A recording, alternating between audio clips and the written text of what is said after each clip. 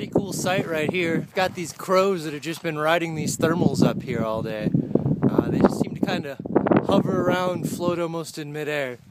First one I saw I thought was actually a UFO, but just kind of sits there. They don't flap, they don't fly, they just sort of hover.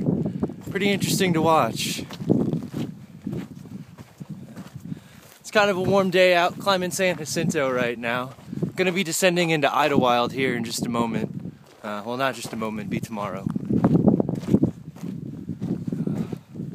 Another beautiful day out on the trail.